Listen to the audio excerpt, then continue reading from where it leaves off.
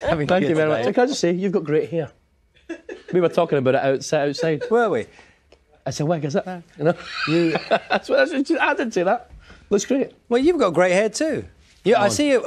Oh, look at that. There you go. That very rarely happens. That very rarely happens. Would you like a rim? Would a what? Would you like a rim? I thought you said a rim. Jeez.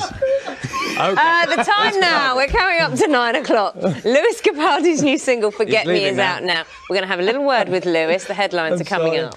Well, a number of things have happened this morning. I think it's been lovely having you here. Great. You've given everyone at home having their breakfast, a certain image for the day, that's something that's going to be with them, which is lovely. Sausages. Could be that. Yeah. Other foods as well. Yeah.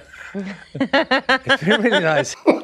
Well, there it is, guys. That's Lewis Capaldi on BBC Breakfast this morning, thinking that NAGA Munchetty asked him if he like a rim. I mean, really.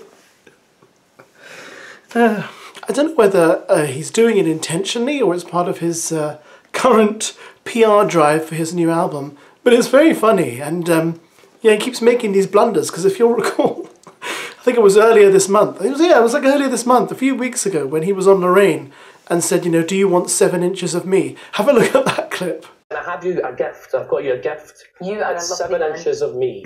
There you go. That's 7 inches. Look at her face. Sorry. Do you know I love vinyl? Yeah, that's actually a Bastille record that's inside it, so please don't open it. That was a bit of a mistake. Either way, you know, Lewis Capaldi comes across as very affable and kind of really fun to be around. So I'm kind of looking forward to his next interview on any morning programme, because that's where he seems to make his best and most hilarious blunders.